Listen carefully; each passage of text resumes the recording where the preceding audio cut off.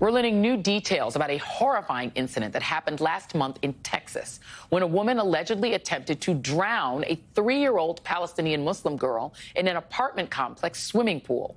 Officials say 42-year-old Elizabeth Wolfe, who was apparently very intoxicated, made racist remarks to the child's mother, who was wearing a hijab, questioning where she was from and making comments about her not being American, before asking whether the 2 children playing in the pool were hers.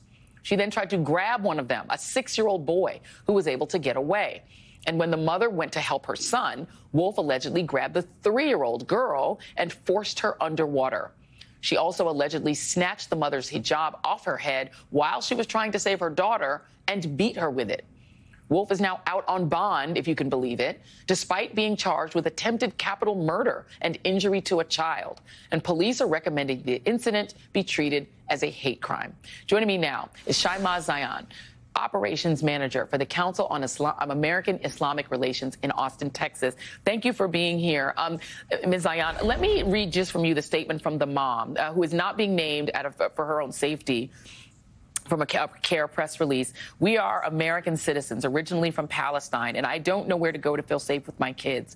My country is facing a war, and we are facing that hate here. My daughter is traumatized. Whenever I open the apartment door, she runs away and hides, telling me she is afraid the lady will come and immerse her head in the water again.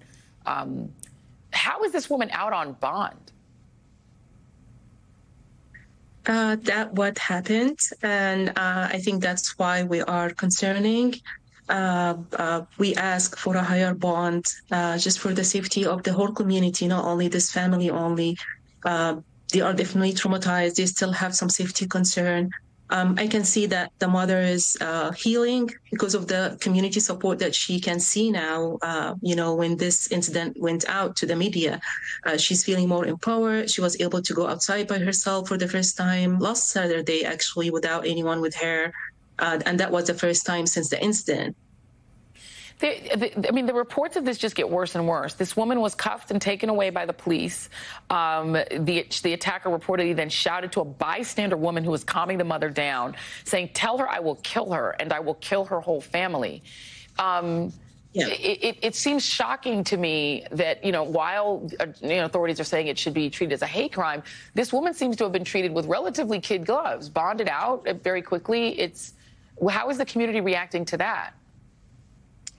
What really shocked me with this incident, Joy, is the violence and the amount of entitlement this woman acted with.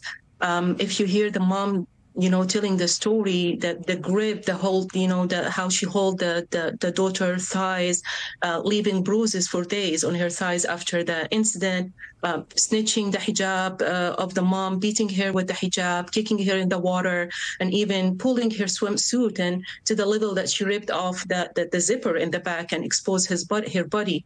The entitlement, how she treated these kids as if they are her own property and she has a right to destroy them.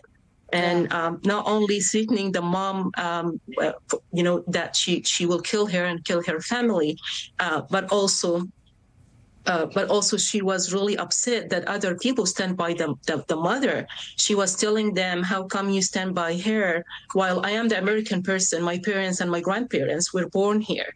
So she has her own, I think, unique definition of being American. Wow.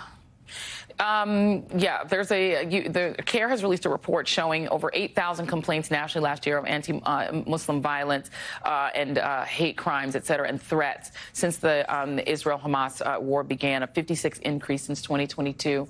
So it is a problem nationwide. But I guess my final question would be, these children must be very, very traumatized. We've heard what the little girl is afraid to come to the door, but I'm sure the little boy is also traumatized too because he's also a little kid. So how is the family doing in general? The mom, you said, has been able to go out on her own, but how are the children doing? Yeah, the mom is also, from what I have seen, I'm in contact with her, calling her every day, sometimes multiple times a day. She's still remembering details from the incident and crying, but then feels empowered and grateful for people who helped, like the African American person, the man who listened to her and came and rescued the girl. She would tell me, without him, I would just lose my girl, and who knows, maybe she would even kill my son and me. after. It's Grateful horrifying. for the lady. Yeah. Yeah. Please wish her well and tell her that our thoughts are with her here at the ReidOut family. Thank you, Shaima Zayan. Thank you so much. Thank you. We'll be right back. Thank you.